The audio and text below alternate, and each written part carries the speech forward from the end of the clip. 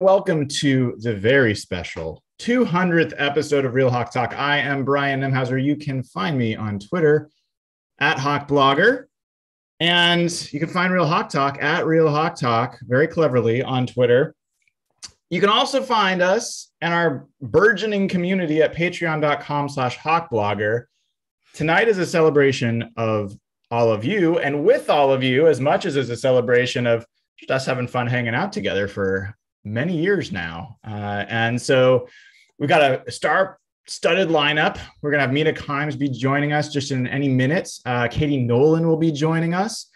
And batting cleanup is Joe Fann. So we've got a lot to cover. We're going to be rapid fire through a lot of this stuff. We will probably not get to Patreon questions, unfortunately, tonight, but it's going to be fun. And we're really happy to have you here. And we want to thank all of you for your support over the years. And if you haven't already, click subscribe, click the bell to get notified when we go live. All that stuff helps. Give us a 5-star rating. And welcome to Jeff Simmons at Real Jeff Simmons, Dayna O'Gorman at Dayna OG, and Evan Hill at Evan Hill HB. Without further ado, let's bring her in.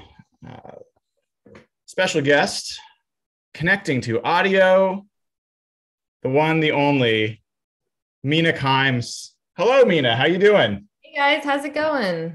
It's going great. It's going great. We are very appreciative of you finding time during what has to be a very relaxing Super Bowl week. We assume you have nothing going on. How's life down in LA? It's good. I'm actually we're taping our show out of Anaheim, so I'll be heading there soon. So you're catching me though right before I have to leave tomorrow. So Nice. It's Super Bowl's in LA, but LA is so big that everything's kind of all over the place. So, Mina, I was just checking your Wikipedia page to brush up on some of your background, because I like to I noticed, I knew you started investigative journalism. I knew, like, when you and I first talked on our podcast, my podcast, it was about Frank Clark and his history when he was drafted and whether that matched up. Do you remember that? It's 2016. 16. Okay. No, I just was trying to remember what year that they drafted him. Yes. Because that feels like a really long time ago. It was a long time ago. You and Danny Kelly and I used to do prediction shows before the Seahawks seasons. And I can't find any of that on your Wikipedia page. So I was just wondering, like, is that an editor's mistake, or like your big history was on, the Hawk Blogger, Real Hawk Talk podcast? Well, I think the way Wikipedia works is anyone can add anything. So feel free to make some edits. I don't know what it takes to get them to stick per se, but the ball is in your court. I won't object. I certainly won't challenge the edits. So well, thank you for that. So what's going on for you this week? What is on tap for Mina Kimes? NFL Live, obviously you've got a ton going on there. What does Super Bowl week look like for you? Well, so I'm finishing my preview podcast tomorrow with JB Long, who works with the Rams, to cover that side of it. I already talked about the Bengals with Ben Baby, who covers them really well at ESPN, just kind of going through that matchup. And then I'm on Around the Horn tomorrow, but from Wednesday through Friday, we'll be taping from Anaheim, just kind of previewing the game, honestly, for the most part, getting into all the individual matchups. There's been some with all the coaching hirings and such, and it sounds like with Dennis Allen now, I guess it's over. We've been kind of talking about those as well and the various, quarterback trade rumors. But for the most part, we will just be talking about the Super Bowl, which I'm really looking forward to.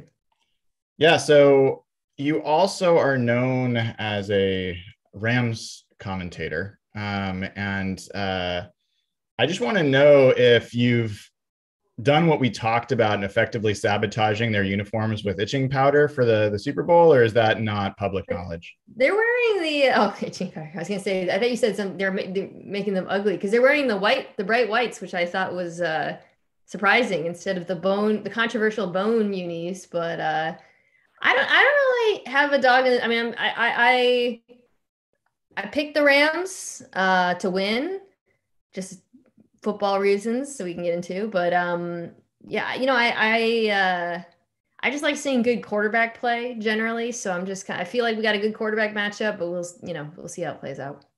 Yeah. Well, we know that when you have comments about quarterbacks, it always makes the news. So we really appreciate no one's going to question your thoughts about Joe Burrow or Matt Stafford, I don't think, this week. So, I know a lot of folks, I know we only got you for a few minutes. A lot of folks know you as a Seahawks fan and appreciate what you bring to the table there. What's your take on the state of the team? Like, as a fan, what's your kind of like, yeah, where's your head at with the Seahawks? Yeah. Obviously coming off an extremely disappointing season, I think for me, what I don't want is another off season of Russell Wilson speculation. And this isn't even as a fan, this is just as a commentator. Either you want to leave or you don't want to leave. That's how I feel. And I feel this way about Aaron Rodgers. I feel this way about whatever, any quarterback who's kind of agitating via the various, best mechanisms through which quarterbacks do these things.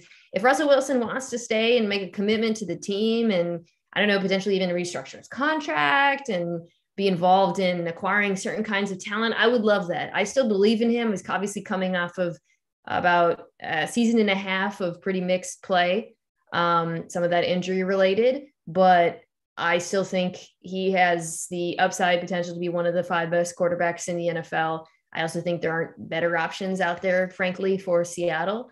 So I would be pretty happy to kind of look at the state of the team and the pieces that are missing on both sides of the football with Russell Wilson as the quarterback. But I would also just like him to be the quarterback and to not have another offseason of dissent. Yeah. I mean, I have a question for you too. And with or without Russell, because that is up in the air and it is annoying as hell. We all get that. It's like, make up your mind at some point. But I want to know what you look for when you look at Seattle post Pete Carroll. Now, I'm not saying he'll get fired or whatever, but I'm just saying post Pete Carroll, retirement, happy living in his condo on the beach somewhere. What does that team look like for you? Do you like the fact that he was such a defensive coach? Are you looking for something different? Do you want to go super young like the Rams did? What does the post Pete Carroll Seahawks look like to you? Well, I think it starts with whether or not Russell Wilson is the quarterback, because you have a veteran star at quarterback, it kind of changes what you need out of a head coach. And I think there's a world in which you can have a player like, Russell Wilson with a defensive minded culture setter type coach and have things work great as long as the game management is there, the situational coaching is there, the clock, all that. And then also open-mindedness to an offense that takes full advantage of the quarterback skill set, and frankly, some of the defensive changes that have happened in the NFL in recent years, though I do think actually that's something that Seattle has shown a willingness, especially in the second half last season and kind of with some of the decisions they made lately, to embrace.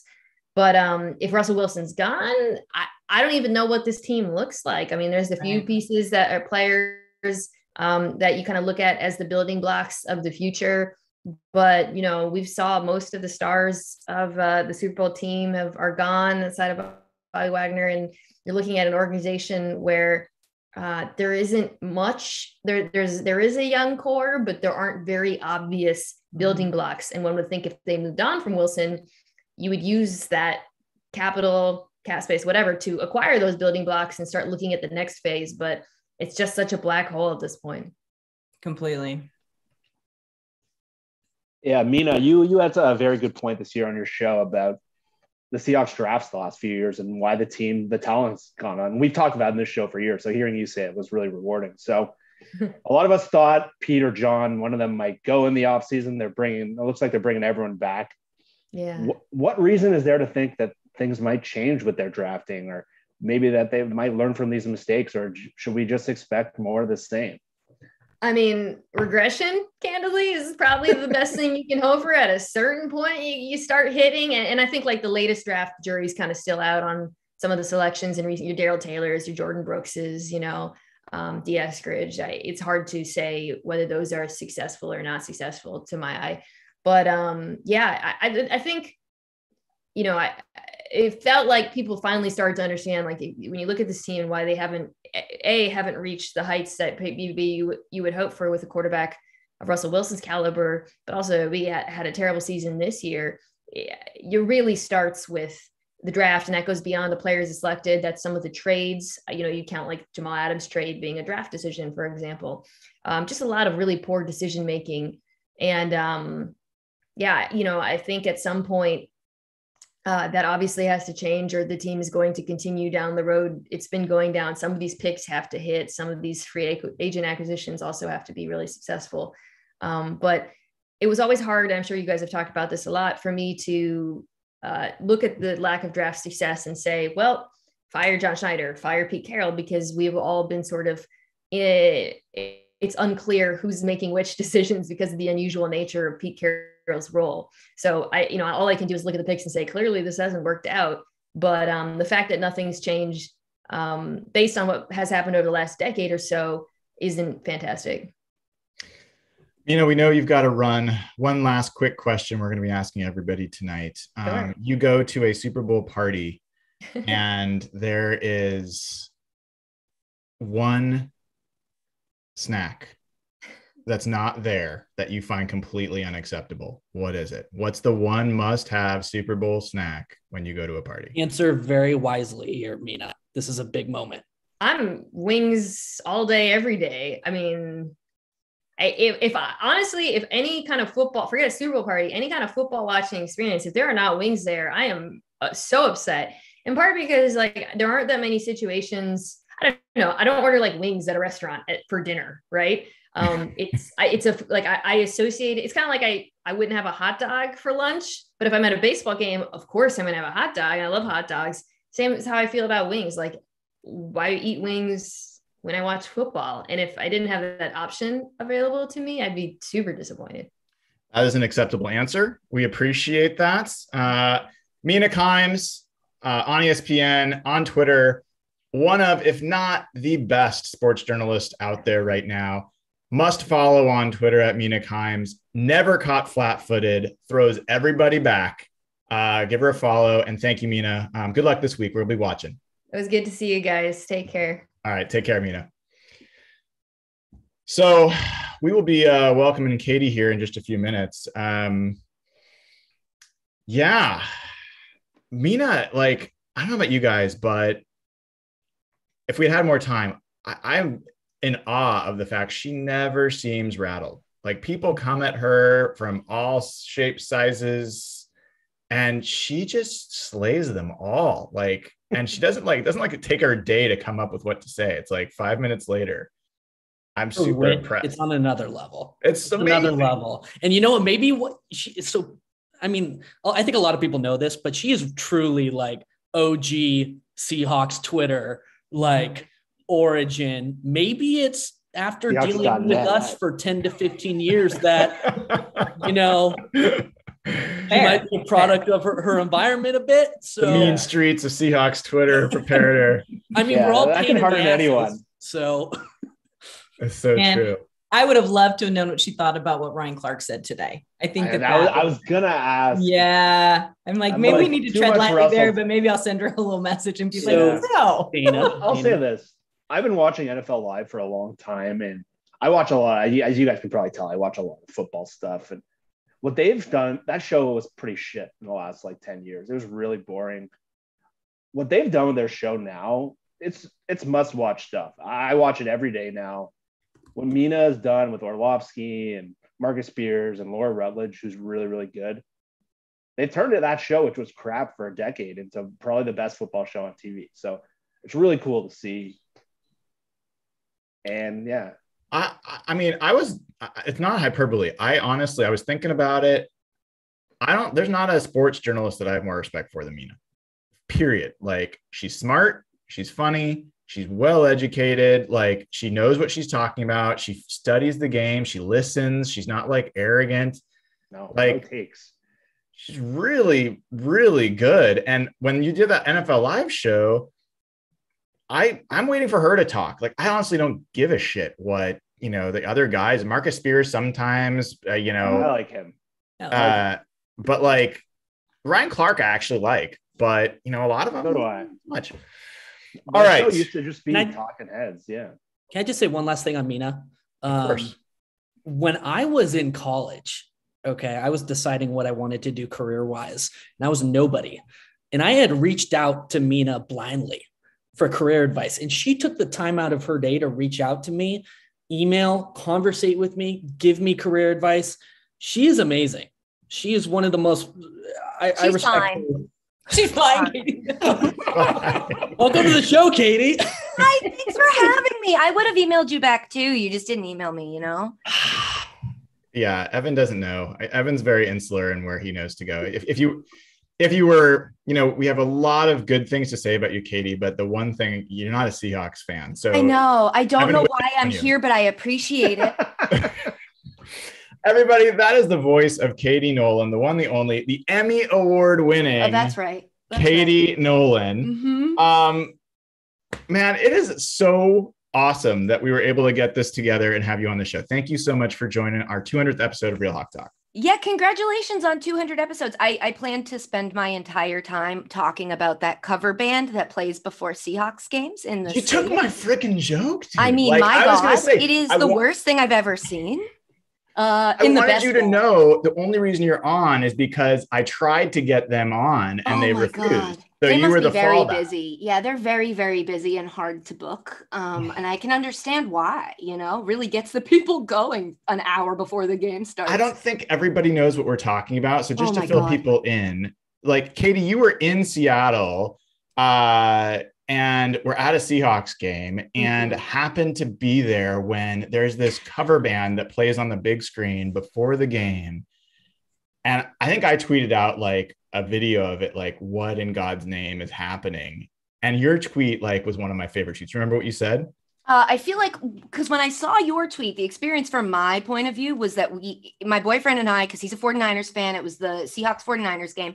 And we went to watch the game and we both thought like this was your pregame thing, that you guys loved this band and everybody went nuts for him. So then when I saw your tweet, I was like, thank God, I thought you guys all loved this, I think is what I said to you. That is something along those lines. And that made me feel very good to have tweeted that because I felt like I had represented Seahawks fans properly. Because honestly, I don't know about you. I send some mean tweets. I don't always mean to. And those guys are probably husbands, fathers, sons. Oh, sure. They seem lovely as people. It was just like a band that if they played at a wedding, you'd be like, okay, they're really into this. Exactly. It was at the game, and it was just covers of, none of them were their own songs, which I mean, thank God.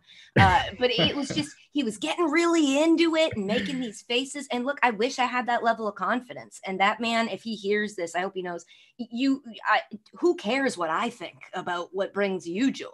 But it is very funny, a very funny experience. It is not exactly what you want to intimidate the opposing fans. Yeah, we weren't intimidated at all, I'll tell you that much. Though you did win the game, so. We did 2-0 against your boyfriend's boys. So that's how it goes. I want to catch people up a little bit. I know we only have you for a little bit, but we want to catch you up a little bit on what you've been doing. You had this amazing, podcast experience. And if you have any advice for podcasting, I'm sure us and everyone else would love to hear it.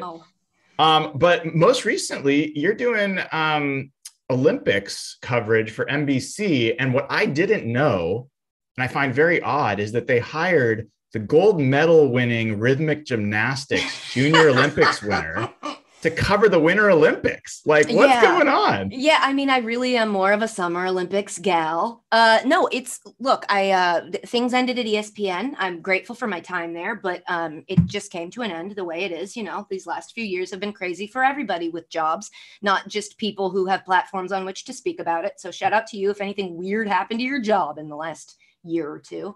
But that ended, and I've been off, like taking time off, which is a very foreign phrase to me. I kind of hustled my way into sports media, and then they kind of keep you going and keep you busy. So it's been a lot of work. And then when I took those couple months off, I've been doing nothing but play video games and try to learn how to slow down and, spend time with my adorable dog and that wonderful boyfriend who loves the 49ers. I'm sorry. And then I, was having these meetings, a lot of things called generals, where you just meet people at different yourself, which, you know, when you're in the midst of a depression is very hard to do. But I had one with NBC. They mentioned the Olympics and I was like, dude, I love the Olympics. I watch them every year. And they were like, maybe we could make something happen. And it happened very quickly. And I'm, again, very grateful, not to say that phrase over and over. Oops. Do we get a pause here? Oh, come on, internet. That's unacceptable. A screenshot. Jeff, is she up there in Toronto with you? I got a better internet right now. This is. Oh, poor Katie. I had such a good maybe comment. NBC cut her off. I don't know. Yeah. She's a grateful one too many times, for sure. You know, it's so funny. I don't know if you guys have watched it. There she is. Am I back? You're back. You're back. Oh my God. Hotel internet sucks. It's amazing, isn't it? It's very, very bad. It's a special type of hell. Here and I'm happy and I'm very lucky. And as soon as we're done, I'm going back down to the lobby to watch Big Air, like the finals with Johnny Mosley, which is the coolest thing in the world. It's just everybody staying in this hotel. Rebecca Lowe is down the hallway. Wow. It's awesome. Very cool. You know, I have to give you kudos because I was watching a lot of your Olympic coverage, but I have to tell you, when you were doing the Olympic sports charades, your monobob, that was fantastic. I am telling you. Thank you. It's a new sport. I'm very excited for it because it's single ladies. And I think it's actually happening on Galentine's Day or Valentine's Day. Perfect. It's beautiful. It's television magic. I can't wait to see it. But thank you. I tried my best. It was hilarious. And that's what I think I love most about the way you cover sports is there's always a sense of humor to it. You know, we get bogged down in the, you know, the overly analytical and that sort of thing. And the humor is so important. And I was laughing. All three of you were fantastic at your shirts. It was wonderful. Thank you. Thank you so much. I feel like sometimes we get a little too grippy about sports and we take it really seriously. And don't get me wrong, there's times when we have to stop and take it seriously.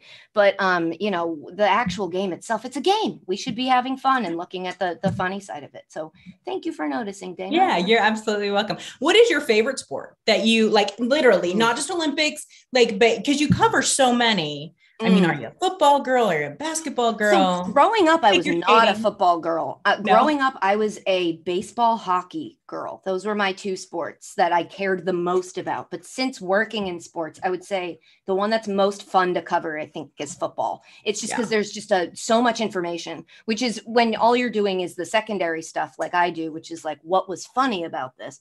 The more information and coverage a sport gets, the easier it is to make jokes about it because the jokes will land because the more people know it. So it's like, I might have the greatest curling joke of all time. No one's going to get it because no one understands curling.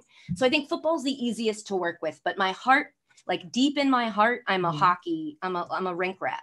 I love hockey. I think it's the greatest. And you guys just got a team, huh? Yeah. Supposedly. Yeah. Just call it, just be like Kraken tacking. You should have a rhyming podcast about Kraken.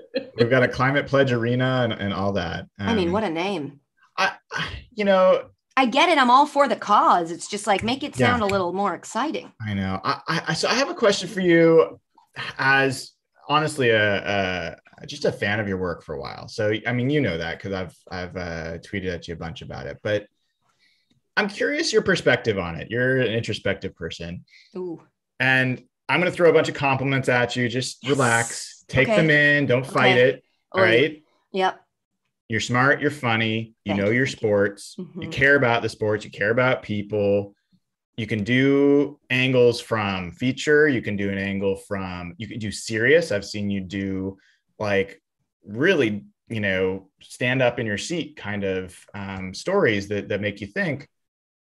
Why do you think like the sports media industry has had trouble figuring out what to do? You know what it is? It's because when somebody says like, what is it you do? I can't even really put it in a sentence. I'm like, well, I'm a host, but I'm not an expert. I'm not an analyst. And I think a lot of sports TV, because it's what has worked forever, is kind of, what are you, an analyst? No, I'm a play-by-play. No, I'm a sideline. And they have these roles that, there are people who are incredible at them.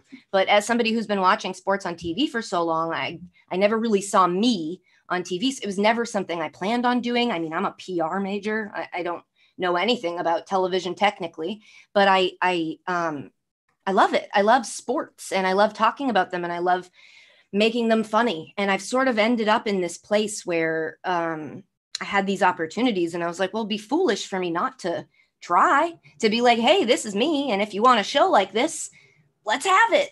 So I tried, and I understand, there's like technical reasons. I want to host a late night show, and late night programming on sports TV is mostly the only stuff that does well is like post event. You cover the event. So it's like an after show. But then there's also reasons of just like, it would be a lot easier if I could just stop trying to be whatever it is I'm trying to be. I don't really know. And start just, getting really good at one thing. But I've never been really good at any one thing. I'm just kind of good at a lot of things. And I like doing it this way. So I'm sort of in this place now where the last few months I've been trying to decide, like, do I give up on the trying to do this, or do I try it one last time? And if it doesn't work this time, then I finally go, you know what? Okay, sports comedy, it's not going to happen. And I don't know the answer yet, but the Olympics thing feels like I'm trying again, and it's going really well in terms of my experience. I don't know if it's like people are loving it and it's crushing, but I'm having fun doing it. So I feel like that alone is a really nice reminder after a couple of years of being like, this isn't as fun as it used to be. It's nice to just be having fun again. So I think the answer is it's my fault that they don't know what to do with me. But I also am like, I don't think I'm going to change. So I made a mistake. I should have said you're wicked smart, but wicked smart. I didn't say that. So I've got family back there in Sharon. So shout out to my fam. Shout out Sharon, Pats. Yes. That's absolutely. right near the Pats. Yes. The best team in the National Football League. Sorry. So last comment on that last thing, and then we'll move on to a couple more questions. We'll let you go. As someone who's really enjoyed listening to your stuff, honestly, I just want to hear you talk about sports, bring people on. Do you want to talk about sports with whatever you want to talk about? And so it's amazing to me that someone that's got that ability, that people don't see how to use it. So as a standing offer, anytime you want to come on and talk about the Seahawks, we're here for you. Oh, thank you so much. I know that's going to be a popular thought. Yeah. I love the Look, I dated a Seahawk. I dated a 12 for a long time. He's a wonderful man. And we still are friendly. And it was a nice experience. Luckily, it was after that Super Bowl, because I don't think we would have made it through that together. I was at that Super Bowl. It was rough. It was rough. So my last kind of other question is related to your team of choice on the football side. So you had all this time of the Patriots and Tom Brady just being what might be the best dynasty that ever is ever, right? Mm-hmm. What do you think comes next? Like, what with him now officially retired? Yeah, right. I mean, what was that? I don't know. But whatever. If he's out, like, so far Patrick Mahomes hasn't proven that he can be Tom Brady, although he's had some pretty good success. Not sure anyone else really has either. So what do you think post Tom Brady Patriots dynasty NFL might look like? I don't know. Look, Tom left in lockdown. I think people are forgetting, like, we had just started what was supposed to be 2 weeks of a lockdown. It was also St. Patrick's Day, which is a blessed day in New England. And so it was a shock to those of us who were in denial about the fact that it was going to happen eventually. And since then, it kind of, for me, coincided with this journey of things starting to fall apart in my job, which has been covering sports. And so it kind of nicely set me up for this, like, hey, if you were to take a break from caring and go back to being a casual fan for a little, which I kind of embraced, of like, look, what if I tried other things? What if I developed a hobby? What if I watched other types of television for once? Because, if you're covering all sports, you're watching sports all night. And when it starts to feel like a job, that's my sock. Don't eat that. I love you so much. Is that your boyfriend? My boyfriend, yeah. Sorry. Okay, just want to make sure. 49ers fans always getting into the laundry. It was not surprising. At least he's not stabbing the sock. That's so it's I've taken a nice break. I'm still rooting, and I was kind of actually grateful to the Patriots for kind of bowing out of the postseason this year. So I didn't have to. I would have felt like such a phony being like, "Go Patriots!" I haven't really paid any attention to. I don't know what the team's going to look like, but I do know that, like, we had some really good years. That's her drinking water. It's not anything weird. If you can hear her be like, we had some really good years. I'm grateful for them. Tom was wonderful when he was ours. And now we just see. I was kind of hoping Mike McDaniel wouldn't take the Dolphins job. And then in a couple of years, he'd come when Bill wanted to be done, or if he wanted to switch to the front office, we could get him because he's my boyfriend's childhood best friend. And I would have loved to have him be the head coach of the Patriots. But instead, he went in our division to the Dolphins, which I'm upset about. Well, considering how deeply invested you were in the Patriots this season. Yeah, I know. Really. Mac Jones, though, he could be good. Yeah. Well, yeah. No, you guys, we have this conversation on our show a fair amount. Like, Mac Jones could have been a Seahawk if the Seahawks had traded Russell Wilson last year, but that's a whole could have been a 49er if they used that pick on who they wanted to use. Oh, do you talk about that? Actually, yes. Because when he dropped to us, I was like, oh, sick. This is going to be the greatest draft pick. And they're going to regret having traded up to, what was it, 3 to try to get whatever they did. That's awesome. I would hold that over my SO's head forever. Yeah. Well, if he were my fiance, I think I'd be a lot meaner about it. But until I get that rock, I got to be like, no, it's totally fine. Mac Jones probably sucks, right? That's smart. Yeah. All right. Last question. This is an important one. You go to a Super Bowl party. What is the hors d'oeuvre, the snack, the Super Bowl food that has to be there, or you are going to talk shit immediately to whoever you came with? Well, I mean, the one that I would talk shit if it wasn't there is like, if you don't have a bowl of chips of some kind, chips and salsa, like, what are we even fucking doing here? Yeah. But what's going to make me tell am I allowed to curse? I just realized. No, we're off now. No. FCC I think China's probably monitoring this anyway. Man, I was live on NBC today and I almost said the F word. So I'm not doing my track record. Why you got to watch her, folks. I just feel like mozzarella sticks are really going to elevate your Super Bowl party. And don't get me those TGI Fridays, weird rectangular flat ones that you get at the supermarket. I want you to make a mozzarella stick. I'm sure that you can do it. So I think that's a Northeastern thing. Like mozzarella sticks they're done well and they're very popular there. So it's fried cheese. What do you want? You know? There's nothing bad there. Yeah. Katie, where can people watch your coverage of the Olympics? It's a very good question. One that I'm not really sure the official answer to, but I will say that I'm going to retweet all of them. So if you follow me on Twitter, this isn't just like me begging. It's at Katie Nolan. You'll find everything that I'm doing, but I'm sure like NBC Olympics and stuff, it's all very up in the air. I'm doing the Today Show tomorrow morning. I have no idea why they asked me to do that. But I heard you were booked on this show. I mean, I'm going to wake up early. Yes, that's it. They were like, wait, Katie Nolan from Hawk Talk? And I was like, yeah. 200th episode, baby. Very few people get this opportunity, but you are one of the few. It's an honor, an absolute honor. Absolutely deserve it. So before you go, can we see your dog real quick? Yeah, Myrtle. We've been talking about him. I gotta. Myrtle. My room's a mess. I was late today. Here, look at them. Say hi. Say hi, honey. Say hi, little monkey girl.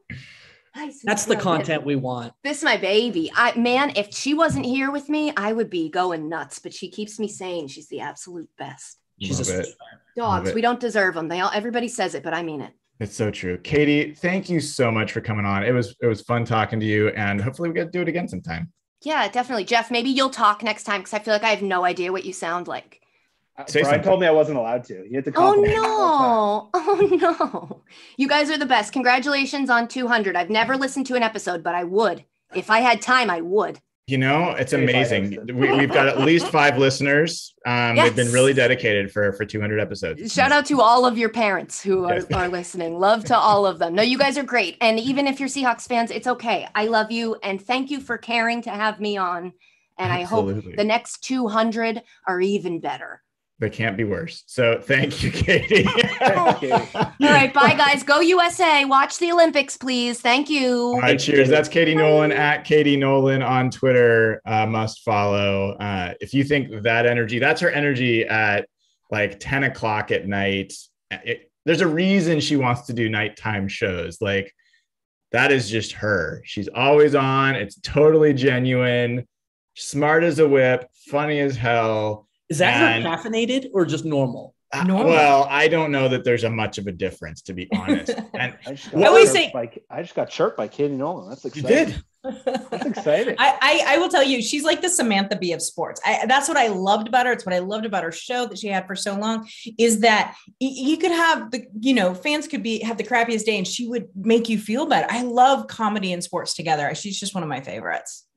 You know what is, I think we talk about wasted opportunity in teams, right? Like, hey, we should have had more Super Bowls, or the Saints should have had more Super Bowls with Drew Brees or Aaron Rodgers and the Packers or whatever, like all these wasted opportunities. ESPN had Mina Kimes and Katie Nolan, and they had amazing chemistry. They like each other. They're friendly. The fact that there wasn't a Mina and Katie show, that they did whatever the fuck they wanted to do. Dude, two girls, ESPN would never do that. That would never happen. It's unreal. It would have been. They only would run them on like those daytime shows that nobody watched. Absolutely. Like, that show with the Levitard and telling you. Pick them in a room, give them each a mic, let them talk about whatever the fuck they want. I can totally relate with what she was saying about her career though. Like, obviously I was never near the talent of Katie. But one of the things that I found from my work for mega media companies in Canada, they really do pigeonhole you in the way she says. And the mistake I made in my career in Canada, and this is probably hard for you guys to believe, is I was pigeonholed as a football guy. And in Canada, we don't have a team. So my career, I was always kind of in that, and to see that happen to her with the talent she has and the presence she has, I don't think she's wrong. And like, it happens where they want you to do one thing really, really well. Mm-hmm. It's unfortunate because she should be a star. She should be, like, it's unreal to me. I can't, like, because at Fox Sports she was on. They were giving her a show. She had the podcast. I don't know. It's crazy to me, and it makes me wonder. Like, am I just like super weird? Like, Screw you guys. But like, but do other people not find her like funny and smart and like super talented? Like, but she stands out. Talk to Mina. Like, I don't know. Time. Yeah. I probably have a very different view of this than the three of you, but I will just let you know that there is a lot to this side of the room. Only doing one thing, only doing it well, doing it a certain way. She's got that goofy sense of humor that people love in movies, but they don't necessarily want to mess up their sports with it, sort of a thing. And unfortunately, she's just going to be a casualty of that, which is heartbreaking because she knows so much about so many sports. It's not like she just knows about football or she just knows about basketball. She knows it all. And I think that I would hope someone would see that eventually. I hope she doesn't give up. Don't give up, Katie. We love you. I hope she like, you can make so much money on YouTube right now, or like there. Like, she should be doing that. Like, go away from those networks. You can say whatever you want, Dayna. I guarantee you she's never going to watch this. So. Oh, I know. No. Yeah. Joe Fann will be joining us here in a little bit. And I know everyone's dying to have Joe. Mr. Joe. How does Joe follow that up? We saved the worst guest for last. I know. I mean, Joe. Should we just end it now? Should we just call it a night? It's tempting. It is. No, I think we need Joe and Evan one-on-one. I love you, Joe. It's kind of like for Katie going from this show to the Today Show. It's just like such a step down for her. Like, I love how she just like casually dropped that too. Like, oh, I'm just like doing the Today Show tomorrow. Like, right. But like, then to say, I have no idea why they want to talk to me. So self-deprecating. It's hilarious. I wanted to give her more crap about her 49er fan boyfriend. He's a comedian. Like, so she's also considered a comedian, which is weird. I don't consider her a comedian. She's funny, but I don't know how two comedians, how that works. Usually need one funny person in a relationship and one person that laughs. That's my experience. Dayna, which are you? Are you the funny one or are you the one that laughs in your relationship? Oh, kind of depends on the subject, to be honest with you. My husband's pretty funny about certain things, but then he doesn't get a lot of like the things that I like. So then I'm the funny one. Yeah, it's just kind of a mess. Well, guys, it was a great night tonight. Good to see all of you. Poor Poor Joe. Yeah, time to wrap. We've had a great show. We don't want to let it go downhill, but wait a second. There he is. He showed up. He's here. He's here early. He's here early. I will give him. I told him to come a little later, but he is one of the FOS friends of the show. Even though he is, look at that, wearing his Sonics hat. He was waiting to turn that around. I retract everything. He moved on down to Vegas to bet on himself, and so far it's paying off. It's Joe Fann with 2 N's, Joe _Fan. That hasn't changed. And Joe, dude, it's been a minute, man. It's good to see you. What's up, y'all? I appreciate the invite. Congratulations on episode 200. I appreciate the invite. I'm very much a distant 3 in terms of where the guests are ranked this evening. I mean, Katie Nolan and Mina Kimes way up here, but I'm happy to be to get the late night spot here and get the invite. So I appreciate y'all. There is, but from our followers, there is no distance here. Like everyone's been like, when's Joe coming on? When's Joe coming on? Mr. So Joe. you have a special place in Real Hawk Talk. I appreciate that. And you know what? I would go a step further. I think you are one of the most beloved Seattle beat reporters to ever work on the Seahawks beat. And I'm not kidding, not even exaggerating. I feel like I get a new mention every single day saying, how much fucking money do we have to pay Joe Fann to come back to Seattle? I'm not kidding. I don't know if you get it, but I appreciate it. I appreciate that. It means a lot. Honestly, like I appreciate all the love. And when you announce that you're leaving and people are sad you're going, like it does mean a ton. But what's great in what I do now is I can still stay very connected to Seahawks Twitter, Seattle sports Twitter. I'm still very invested in what's happening.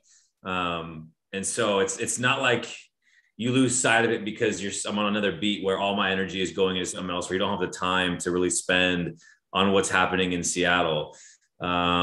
And so, yeah, it's super fun to get the invite to come back here and talk with you guys. And so, yeah, not just because you said all that and I really appreciate the love, but I have a lot of love for you guys as well. I mean, you guys crush it. There's a reason why you guys got to 200 episodes and people tune in every single week. And what I love about your guys' show is that you guys agree often, but you guys disagree maybe more frequently. And I really appreciate that.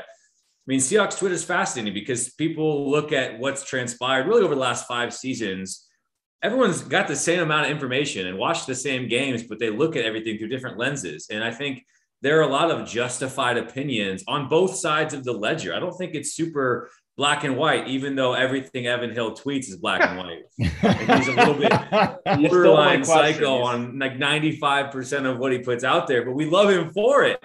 But it creates good conversation. I really love that you guys have this platform to where all of you voice your opinions, where you agree, disagree, and it's all love afterwards. So I think that's what people love to come and listen to because it's not just an echo chamber of everyone on one side. They get a full bit of analysis that covers all sides of the scenario. So that's my appreciation for you guys and makes it fun to come on. You think it's all love after, but you should see the DMs. I was going to say, there's a cost that comes for keeping this show together. That's why you have to have like a week in between shows to like let things simmer for a couple of days. It's like a 48-hour rule. And then, you know, Evan and Nate will like find a way to like make peace and send the olive. We have a private group therapist that we all attend therapy with. That makes sense. I can see that. That's true. Jeff, sorry, go ahead, Joe. Jeff, were you going to ask a question? But I had a question. No, you stole. I was going to ask how much you missed your tweets, but oh my God, I'm going to be back on Twitter in like a week or so to cause hell. So I'll be back soon. Joe, this is your first year away from Seattle professionally covering the team. We asked this question earlier of Mina just because she's obviously one of the OG fans, obviously grew up in Seattle. What's your current opinion on the current state of the Seahawks? Obviously a disappointing year by multiple metrics and standards, but that's kind of a loaded question, but I want to hear the fan side of you a little bit. My biggest fascination with this season is how much Russ's injury changed everything.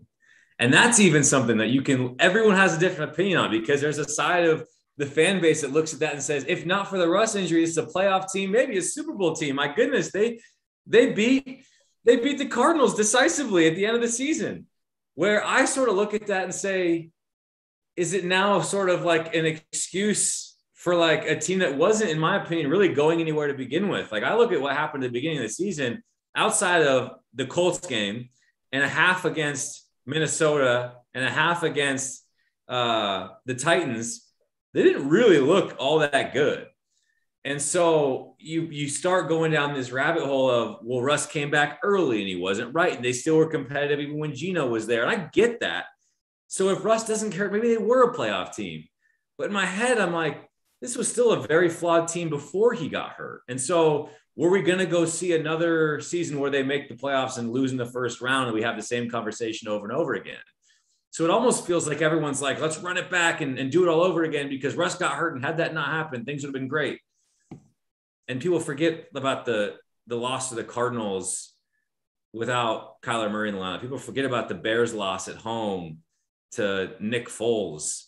And so that's, to me, where I think the conversation has really pivoted in an interesting way, because I don't really have any different opinions than I did a year ago. I don't know how they're going to get over the hump. I don't know what's going to transpire to where you'd say on paper, these teams are as talented as the Rams and the Niners. So 2-0. Yeah, sure. 2-0. For sure. I can't argue that. So I don't really know, man. I think they're in an interesting spot. I mean, they have to sort of bat 1,000 this offseason with all the cap space they have and all the draft picks they have if they're going to run it back and be successful. And they just haven't done that, especially in free agency, in quite some time. You think about the money they spent on Akello that didn't even make it to day one. I mean, that's wild to me. You have a lot of that, a lot of BJ Finneys of the world. Well, that's because they had Trey Flowers. He's a Super Bowl player. They knew that. And they just figured they wanted to get to the Super Bowl, but they figured they could only get one guy this year. So they sent them to Cincinnati. Yeah. I don't know what I make of this team, man. Like everyone's like, oh, they have $55 million in cap space. And it's like, well, they only have like half a roster right now. Yeah. And you got to pay DK at some point. You know, I don't know, man. I'm fascinated to see what this offseason knows. like. He knows. I'm going to let you your follow-up, but he knows. He doesn't want to say it because he knows it's not going to go down well. But you've got your point of view. I can hear it. I've heard you on the Mitch podcast. He's great, by the way. If you don't listen to the Mitch with Brady podcast, they do the No Table with Brady. And when they're not talking golf, which I actually am also interested in, they're doing great there. I hear it in your voice, dude. You're selling. You're straight selling. And I've been of the thought that there's no way they run it back given what has happened. But now it feels like they're going to run it back. I mean, unless they find a trade partner for Russ and he silently pushes for it. Pete's obviously coming back. John's obviously coming back. So Russ is the final straw. And I've been of the thought that he's leaving. I'm going to stick firm on that until it doesn't happen. Then I'll eat crow once he shows up to training camp. But I just feel like we've seen this movie so many times. Like, what is the point? What is it? What do you point to and say they're about to get over the hump and get back to where they want to go? I just haven't seen it. And so I'm all for appreciating relevancy and being competitive year in and year out. There is something to be said for that. But as long as you're sort of accepting that the ceiling is not championship, it's relevancy in playoffs, but not really a contender. I mean, look how many blowouts we saw in the wild card round this year. There's a different group of teams that like legit have a shot and teams that are just there for a good time. And so, yeah, man, I don't know. I can't wait to see what happens to the Russ. Joe, I got a much more important question for you. What's that? Ready for this? Yeah. How amazing is your life living within driving distance of In-N-Out on a daily Oh, it's basis? great. It's awesome. Yeah. I'm a huge In-N-Out guy. 3x3 and fries well done. That's my order. Fuck me up. I don't mess around, man. I don't mess around. So I'm sorry, guys. I didn't mean this podcast to get sexual. Jeff, yeah. over to you. I'm just saying, Becky Fan didn't raise no bitch, you know. So like, I go all in, man. If I'm gonna do it, I'm gonna go in. There's no protein style. There's no like skip the fries. I mean, if I'm treating myself, I'm going. Joe, you're my favorite, man. I'm so sorry. That was amazing. Jeff, back to you. I was gonna say, so you made a big transition in your life the last year or so. What's been the best part and what's been the biggest eye opener about moving to Vegas? Getting into a new space and like working for a startup has been interesting, and like what's cool about being a beat writer is you have a very specific audience. Like, you know exactly who you're talking to, and those people know exactly that you're talking to them. So it's sort of easy to build out that niche of relevancy, and if you do it well, accountability. And I'll always be grateful that I had time as a beat reporter covering multiple teams. And I think that's why when I did some hosting on KJR, when they needed some spot duty, I had filled in for Ian a handful of times. And I think immediately you sort of have a legitimacy to you and a credibility to you because you've been a part of the grind and the day-to-day with a team. And hopefully people like what you had to say, so they want to hear what you have to say potentially about other things as well. Now it's sort of unique because I'm sort of talking to everyone, which in a way you're talking to no one when you don't have like a built-in audience and you're trying to grow it. And granted, you're talking to sports bettors, which is sort of everyone, and everyone, but like there's a lot of content out there. And so it's kind of just like plugging away and finding your footing in terms of what your voice is in that space. And I told them when I got the job, I was like, I enjoy betting. I think it's a fun side of sports. It's a fun way to watch a game that you don't have an otherwise emotional interest in. But like, I never want to position myself like I'm a sharp and you should take my picks because I'm going to win you money. Like, I'm happy that people are like, I'm going to take the other side. It's like, that's cool. Like, I'm just an idiot throwing darts like the rest of the people. You've been doing pretty good though, haven't you? Or am I just seeing the good stuff? It seems like if people have been following you, they've been making money. I have made a lot of money in the NFL playoffs. I will say that. The regular season was sort of an up and down adventure, and like trying to figure out how to bet in the NBA has been a nightmare. It's the hardest thing. I've made a lot of money. I bought myself like 3 new pairs of golf shoes because I just crushed it in the NFL playoffs. So I treated myself a little bit. Dayna, I would say that's a ramble, but I would say the biggest transition is what your audience is and like trying to capture that audience. Dayna, I'll throw it to you in a second, but were you the guy that made that $29 bet on the exact score of the 2-leg exacta? Yeah. The fact that he didn't cash that out is ballsy too. Yeah. He's like, you know what? Let's just see. Yeah. Insanity. Roll it forward. Yeah. All right, Dayna, go ahead. Yeah. So I have a question. I'm going to admit I don't know a ton about betting, and it's just not my jam. Neither do I. That's great. That's the best part, right? Yeah, you're going to win now. Here's what it's kind of about some current events are going on. So we have this whole Brian Flores thing, and and all the accusations that he made. I'm fascinated because it was an angle I hadn't thought of until I read about it on Twitter. The implication on throwing games or paying your coach to throw a game, the implications it would have in betting, and how the correlation there would put a different type of pressure on the NFL. Has anyone else been talking about that? I mean, I would think that because now they're sanctioning these bets, that would be the biggest no-no, of all. I just think the pressure would be huge on the NFL. What's sort of been fascinating to me is because of that's become like the major sin outside of like the racial claims that Brian Flores has made. And it sort of makes sense. It's so much easier for NFL owners to attack the integrity of the game than you tweeted me on this. Like social issues. Yeah. God forbid. Because that gets really uncomfortable really quickly. But if you're like cheating and doing something and making a decision to impact the outcome of a game, no matter how inconsequential like those games are, if they're not teams in the playoff on, someone is betting on them. And you're right, Dayna, with the league partners that they have now, with the rise in betting, you have to ensure that if someone's it's the same thing like in a casino. There's no one more concerned about fair play than the casino. Sure. You can't have any sort of like shaving bets in the casino because otherwise your whole operation is doomed. So it's interesting because yes, it is a grave and serious issue, but it's become an easy thing to latch onto and sort of like dismiss the social claims and the racial claims that Brian Flores makes, because that's so much more comfortable. Any owner have no problem saying, hey, Stephen Ross, you're done, dude. You can't legitimize the game in any way, shape, or form. Take your $2 billion that you're going to get for selling the team and you're on your way.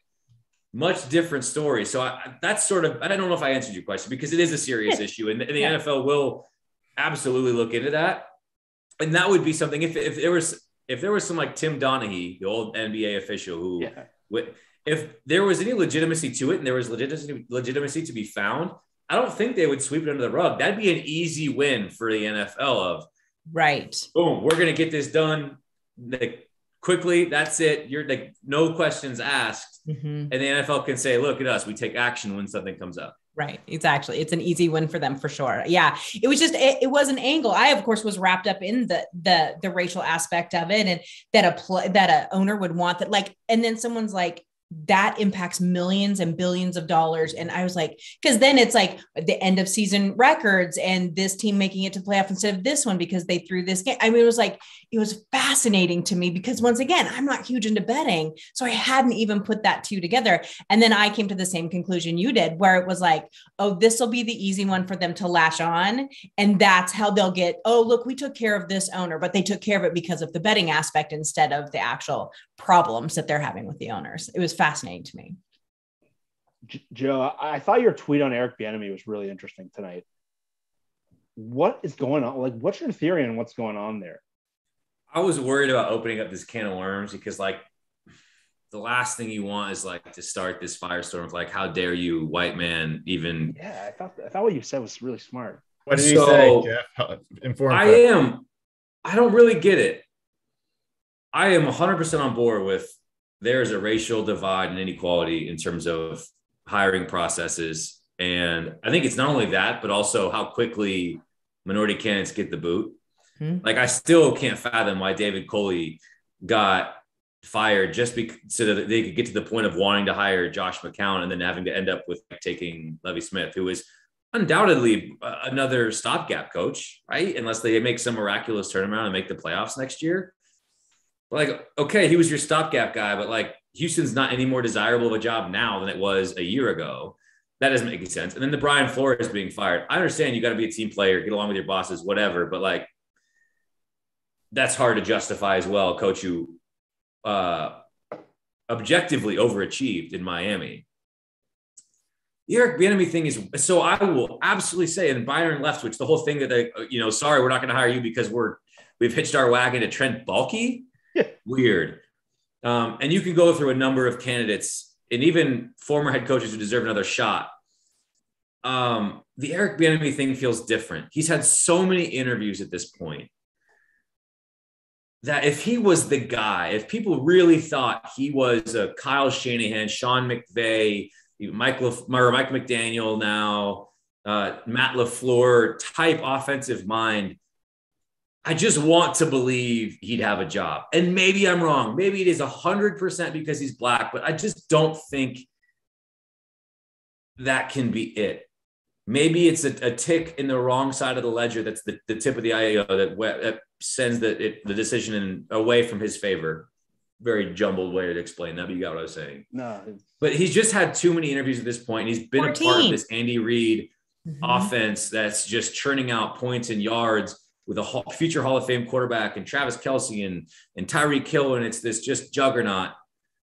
He'd have a job by now. And you haven't seen necessarily, maybe I've missed this too. And I didn't put this out there on Twitter because people would say, you're an idiot, you haven't seen it. Maybe I haven't seen it, but it doesn't feel like there have been a huge amount of players or even Andy Reid himself or coaches who are saying it is an absolute catastrophe that this guy doesn't have a job. I feel like I saw more support for like Rich Bisaccia this year of Raiders players being shocked that he didn't get the nod because they loved him so much. I just don't feel like you really see it. So I'm missing something, whether it's in his, obviously the checkered past and his issues, with the parking attendant and run-ins with Colorado and how his tenure there went down. That was a long time ago. And I still, even that doesn't feel like it can be 100% of the issue. There must be something about how he interviews, what people believe about his acumen or his true involvement in what's happening in Kansas City, and how he would be a leader of men as a head coach. But here's the thing, Joe. Yeah, I think if Eric Bieniemy was Sean McVay's assistant, he would have been hired by now. I think because he's in. Because I think what the part that's missing I agree with a lot of what you're saying, but NFL owners, for being a lot of them remarkably successful and a lot of them actually made their fortunes in one way or another that prove their business acumen or whatever else, are absolute idiots when it comes to hiring like NFL coaches. Like it's been like, if you look at the track record, how many NFL coaches last like 4 years? I'm not even talking about like the decade guys. Like this is like one of, if not the most important role that you get to hire. You don't get to draft the people and, all that stuff. And they get it wrong over, like, look at Shad Khan and frickin' Jacksonville. You kind of said that offhand, but like, guy seems like a pretty smart dude from all that I mean, I don't know him that well, but from what I've read, seems like a smart guy. He's hitched his wagon to Trent Baalke. Like someone's gotten in his ear. And I don't know, as someone who has watched powerful people get indoctrinated by someone who is a smooth talker, who says the right thing, who puts the right image forward, and then we'll just listen to them. Like, it's not super shocking to me. I just look around and, we talk about the Seahawks, like we talk a lot about Pete Carroll and Russell Wilson and John Schneider. Like, Paul Allen was amazing as an owner. He was a great owner. And he, even with the Blazers, like early on, like he was super invested, and the Seahawks didn't make all the right choices for sure. But there's a lot of people out there that are just doing stupid things and are, so I don't know, that's kind of where I look at it. I'm just like, they think, Sean McVay, if you're the water boy, you're getting hired at this point, right? The Seahawks got the one McVay guy that hasn't worked. I get it. I get everything you're saying. Again, something in my gut just tells me this one feels different. I hope Eric Bieniemy gets a job at some point and absolutely crushes it. I'm not rooting against him in any way, shape, or form. I believe, and I agree with everything you just said. But him in this specific case, and you'd also argue a lot of his interviews are probably sham interviews where teams already had. Look at today or yesterday, interviews with the Saints. They already knew that Dennis Allen was going to be their head coach. So how many of those interviews are true? Also just Rooney Rule sham interviews. I don't know. It's interesting. Well, and the Dennis Allen things. Look at how many of the guys look like they're just placeholders. Like, is anyone going to be a coach of the Saints and be successful in the next 3 years with the way their cap is and where, like, I think that's a terrible job. Sean Payton just like dipping on that cap situation is also hysterical. Yeah. Him just being like, "See ya." Yeah. Oh, right. Get the fuck out. You know what I realized? What topic I realized we missed is we should have asked Mina about the Andy Benoit hire. Oh God, dude! You guys remember that? Like, it just like wiped from my memory.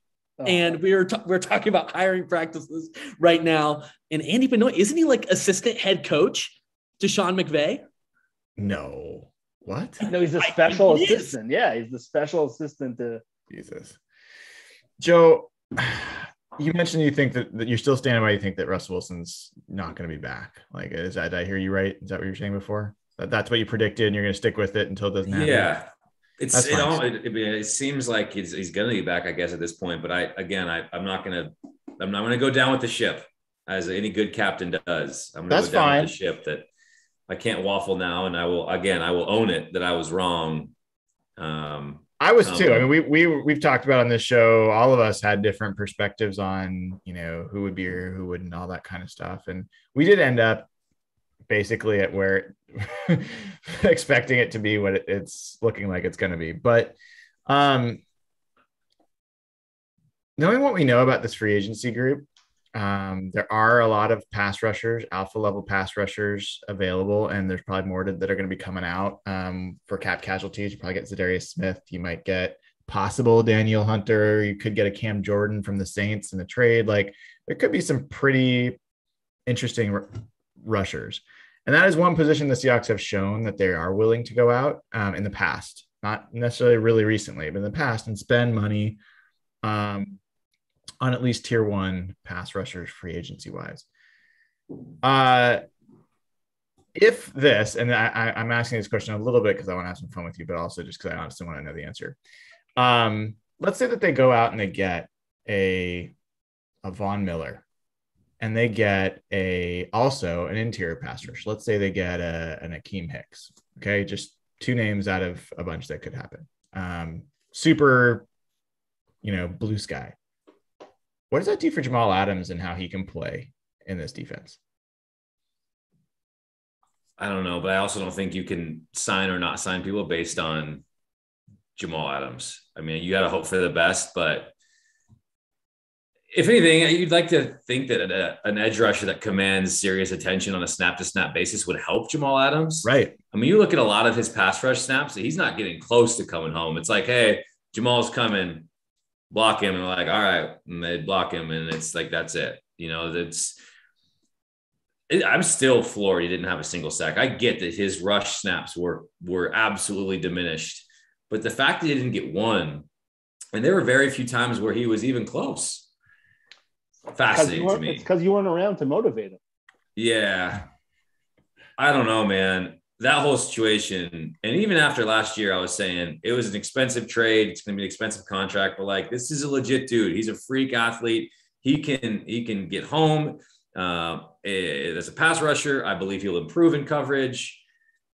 And he just feels like just a guy right now, which is why I tweeted, whoever you hire as defensive coordinator, now I know it's Clint Hurt, you have to find a way to get more out of him. Otherwise, there's no way the Seahawks get back to the playoffs and have success in the playoffs if Jamal Adams isn't a top 5 safety in football. I mean, given the investment you have there and what he's done in the past, he was a first-team All-Pro player in New York before they traded for him. So I get the I told you it was a stupid trade. Like, it's an easy win right now, and it will continue to be a win. And I'll take the L on thinking it was a good trade and even thinking that they should pay him and all of that. But he's not. I don't buy that he's regressed this immensely. So I'm not closing the book on him. And people think I'm a big Jamal Adams hater because of the Mr. Joe thing. Like, I was been one of the biggest Jamal Adams stands since the trade. But they've got to figure that out. He's got to be a game changer. Like, he's got to be a stud again if they're going to be worth anything, because he's already under contract. You're not going to be able to sign enough blue chip players with what you've got cap wise, So who do you got to win in the Super Bowl? Still going down with the ship. I've been on the Bengals, and the Bengals won me a ton of money, so I'm going to continue to ride them. From your mouth to God's ears, dude. I feel bad saying that. Johnny man. Hekker is a buddy.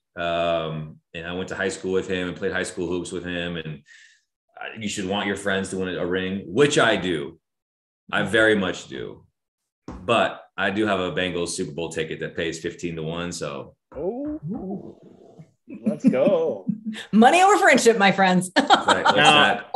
I heard you had a 75 out on the course a while back. Have you repeated that? 70. No, haven't gotten close either. Yeah, I shot a 75, and as it happens, I just jumped off a cliff since. So I had within 1 week, I had the best round of my life, and then had to walk off the course because I had the shanks literally in the same week. So, yay golf! Yay golf, dude! Yeah, yay golf. All right, Joe. One last question before we let you go.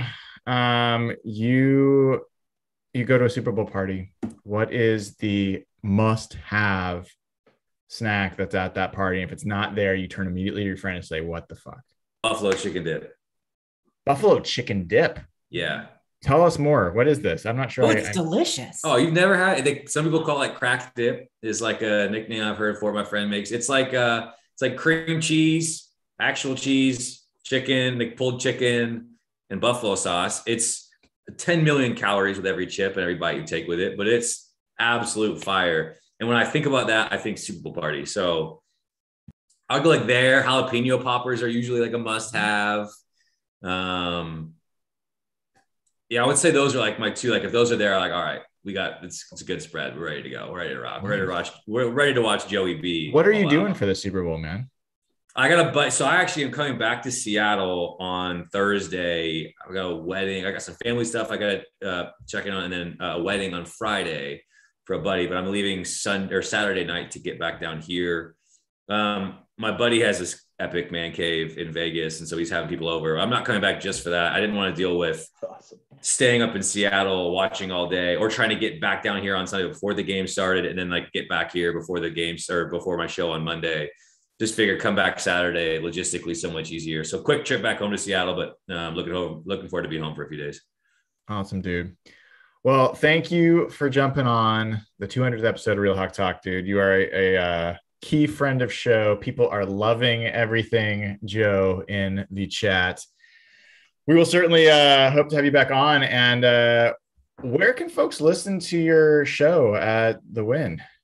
Yeah, it's the Bet to Win podcast. You can find it wherever you listen to podcasts. And me and my host, Claudia Bellafato, have a ton of fun. We talk ball, we talk headlines, but we also give out a couple picks every single show. And it's a lot of fun. Again, it's new for me. I'm still very much, today was the first day I put out like a list of 5 college basketball plays that I spent time diving into that world. It's new, it's different, but it's been fun. I appreciate you guys still keeping me as a friend of the show and getting to come back on and talk with y'all. It's always a good time, and appreciate everyone who's watching, who still follows me on Twitter and still kicks it and hangs out. And Seattle's always home, so I've very much it's a cool thing with the job now. I get to stay very connected to Seattle. So, and congrats to y'all, because 200 episodes is no joke, and so that sort of longevity means that one, it's good content, people are listening, but also you guys have great rapport and good conversation. So give my best to Nathan as well. But really, you guys do a great job, and it's been really fun to be a part of it. And when you asked me to be on tonight, it was easy, yes, without question. I had a full night worth of plans that didn't include sitting on the couch. Sure. And I canceled everything. I called my assistant and I said, clear my schedule. I got to be on Real Hawk Talk tonight. So I lied. There is one of our biggest supporters that is paying us to ask you, do you recommend the over in the Super Bowl? I actually played the under. I got it at 50 and I played the under. The Bengals have been a disaster in the red zone. And their defense has been shockingly very good in the red zone. And so I expect, I played over 3.5 field goals as a prop. I've played both kickers to have a field goal of 35 plus yards, which has happened for each kicker in all 3 playoff games. And I lean on the under. I would wait though, because I think it's going to get bet back up. I think over bettors are waiting for it to go down. And as it gets closer to game day, it'll creep back up to 49, maybe even 50 again. So right now it's probably on the value. I think it's a bottoming out point. It's not going to go down anymore. Wait till Sunday morning and see if you can get it back up to 59.5 or 49.5 and for 50. And I like the under, which means it's going over. So fade me, take the over. Forget everything I said. Thanks, Joe, dude. Have a good one. And good luck on the course, dude. Appreciate y'all. Talk to you guys soon. Enjoy the Super Bowl. Thanks for having me on. Congrats again on 200 episodes. Thanks, man. Take care. See you, bud. Well, that's a wrap, folks, on 200 episodes. It's crazy, right? Have you guys ever gone back and looked at the first couple episodes? Oh, they're pretty. Jeff and I, what are you talking about, dude? Jeff and I crushed those episodes. You guys remember back in the mid 2000s when somebody would record their screen and there'd be the hypercam little white black sign on the bottom right? That's what I felt like I was going back to in watching those early episodes. MS-DOS. It was amazing. Yeah, it was quality content right from the jump. You know what's kind of cool? You two discovered Zoom when we were kind of looking for us. Kind of before Zoom took off in the world. Zoom, yeah, that was an Evan discovery. Really, he was pushing it because there's all these other technologies yeah. Google tried to kill us. Yeah, we told Google to get fucked, and we're still around today. Yeah, before COVID, no one knew Zoom. Yeah, that was good fun, dude. Yeah, Brian is right though. There's a million different ways you can do this, in terms of live shows and live podcasts, and if you really want to do it, you can figure out a free way to do it. But Zoom just makes it really easy if you pay a little bit. So. All right, as interesting as that is, I've got to ask you a couple of quick questions. Do you have a favorite guest that you remember that we've had on over the years? And it's okay if you don't, because we haven't done a bunch of guests recently. Actually, very recently we've done a bunch, but this year we didn't do a ton. I got one. It's it's Negan. Jeffrey Dean Morgan was so fun. Yeah. I have no problem being a fanboy. I'll take that. Evan asked me like every week, can you text I'm like, text that Morgan man about coming on? Text him. Get him back on the show. I mean, the guy does not respond to me anymore. He's like, if this people fucker. listen to the show that we did with him, he's like a local kid, like went to L-Dub, lived in Kirkland, huge Seahawks fan. So he's a great guy. I think that's my pick. Yeah, I can't top that pick, but from just purely football, this was like OG Real Hawk Talk before probably a lot of you around. We got Mike Garofalo driving in his car, like going to training camp, and he tipped us off on the Sheldon Richardson trade weeks before it happened. That was, he like hinted at it, and then I think Brian tweeted him later, like, was that what you were talking about? And he said yes. Like, that was pretty cool because we were on like episode 4 at that point. He's like a national NFL writer. He like, I didn't have to convince him to come on. So that I found that one was pretty cool back then. Dayna, you've been a more recent addition. So I don't know how many guests we've had. No, this is the first time I've been on with a guest. So Really? yeah. Yeah, it has. I really liked, oh no, that's not true. I was on with Softy with like earlier, just a couple weeks ago, we were on with Softy. That was very fun. Great. But I did love the Negan interview. I'm still waiting for Duff McKagan. I'm just waiting, Brian, anytime. I don't have that connection. We'll see if we can make that happen. I'm going to work on that because that's the one I'll push it all out the way so I can be on with that one. Yeah, I mean, we've had Kenny Mayne was a great one. Yeah, we actually couldn't get him off the air. Yeah, he was Like he was on for like an hour and a half, and he was like, "Why do you keep trying to end the show, dude?" Like, yeah, we there's been some really great guests. Other question I had: do you have a favorite memory, like a favorite moment, when you look back on the show? Can I go first on this one? Yeah. So we invited some crabs onto the podcast. After the Seahawks beat a specific team. That was going to be mine. I'm just going to let you know right now, that was one of the most fun moments in my life. Not just the podcast, in my life. That was so fun. It was very fun.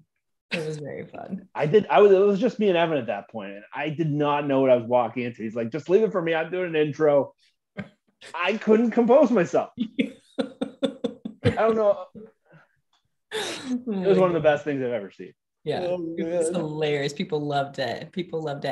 I mentioned this last July when it had been a year since the first time that I had been on, that I was still so absolutely shocked the first time you asked me to come on, because in my head, I was so the polar opposite of what you guys normally did. I didn't quite get it. And coming on and you guys not being, who I thought you guys were, which was a good thing. I thought you were all very angry, but so it was really, that was just a really fun moment for me. And then getting to stay, I appreciate like crazy. I remember your first episode and the chat was just like, it was like roses being tossed. I mean, people were so happy. I'm like, oh my God. Please make her come back. Do not make us just listen to these assholes. We need more Dayna. That was an easy one. Brian's rant about the Rams a couple of years ago. That's pretty high on my list too. Where it didn't turn out great now that they're in the Super Bowl, but we'll just wait. Yeah, that rant, right? Regardless of the result, that rant was one of the best things we've seen on this show. Yeah. Well, that was fun.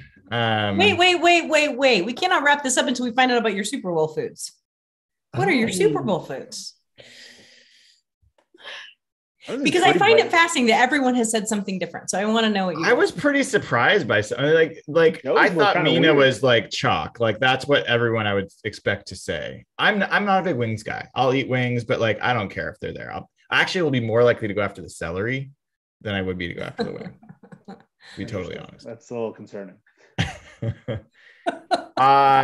Look, to me, it's all about chips and what you're putting on them. And so you can either have pre-made nachos or you can have chips and like nacho, all sorts of different crock pot nacho stuff that you're putting, like that's it for me. Yeah, that's my go-to. Jeff, what about you? I'm a big barbecue person. Dayna, you can probably laugh at me Yep. because you're from like the barbecue capital of the world. Yes, I am. I need to make it out to KC, but I love wings and ribs and pulled pork. And so for me, that's like, I don't need a ton of it. There's not great barbecue in Toronto, but Super Bowl is always the day I load up on barbecue, and I can't have a Super Bowl without it. God damn you for stealing my answer. I'm going to go with ribs, particularly melt off the bone, fall off the bone ribs. It doesn't get better than that. It's my favorite food. Yeah. Yeah, no, without question, it's become barbecue. I mean, you can't get away from it here. I invited you guys. I'm like, Seattle plays in Kansas City next year. You guys should come. But literally, we'll have to spend 3 days eating because I'll have to get you to all the good restaurants. What's the best barbecue joint in KC? Oh, it depends on what you want, though. It just would be like if you need burnt ends, you have to go to Jack Stack or Oklahoma Joe's probably, which isn't now it's Joe's KC, but it used to be Oklahoma Joe's. But like if you want ribs, you probably should go to Gates. So it's like that. It's like you have to kind of pick and choose. And then if you're picky about your sides, you have to start all over. Like it's a whole thing. No wonder Andy Reid took that KC job. He must be. When that date comes out, we need to solidify that trip. Yes. Yeah. Everyone come to Kansas City. We'll have a great time. It'll be so fun. An advanced type thing. That would be fun. Yeah. I would gain a lot of weight, but it would still be fun. So worth it. All right. Well, I think I'd be remiss if we didn't thank everybody that's been a supporter of the show. We're now pushing up against 8,000 subscribers, which is pretty cool. And I think we're supposed to start saying like smash the like button. Is that what people on YouTube say? Right? I don't know. No. What do kids say? I don't know what those kids say. I don't know. Shout out to Josh and Will and Traven. What's that? Oh, we should shout out Trey. Yeah, Josh, Will, Trey. They do a lot of behind the scenes stuff for this show. Hell yes. Yeah. So Nathan's not here. Obviously, one of Nathan's best moments was admitting that running matters. I will never forget that moment on the show. It literally might be the only time in all the years and all the conversations I've had with Nathan where he admitted something was different than what he had previously said. I honestly do not know of any other situation. The man does not change his mind, but yes, absolutely. Thanks to Nathan. We've got Will Cornell at Rain City Series and Josh Cashman, the only Josh Cashman, who have helped with production and posting of the pods for a lot of that time. And recently we've got our intern, Trey Cole, who's been awesome and doing all the heavy lifting and getting that stuff posted and getting the events set up for the show. So we're super appreciative of all that he's doing. He's just got a full-time job. So he's doing this in addition to that. And we really appreciate his work. In the background, Derek's also been, he's been on the show a couple of times. He has also written for the blog and given us a bunch of stats and insights, and he argues a lot. So we need, he represents a specific demographic and perspective, and we wouldn't be anywhere without that. So who am I missing? Am I missing anybody? I don't think so. But yeah, thank you guys. Thanks for tuning in. We will keep plowing along, and hopefully the Rams lose. I just don't want. And then we can get into the off season officially. Free agency, and I think it's going to be a fascinating offseason for the Seahawks. And if it's not, then you're probably going to get 2 episodes between now and the rest of the season, because the Seahawks are not going to be an interesting team to watch unless they have a big offseason, and I'm betting on it. So with that, thank you all. Thanks to everyone here at Real Jeff Simmons, at Dayna OG, at Evan Hill HB, and to all of you. We appreciate you. Love you. Good night, and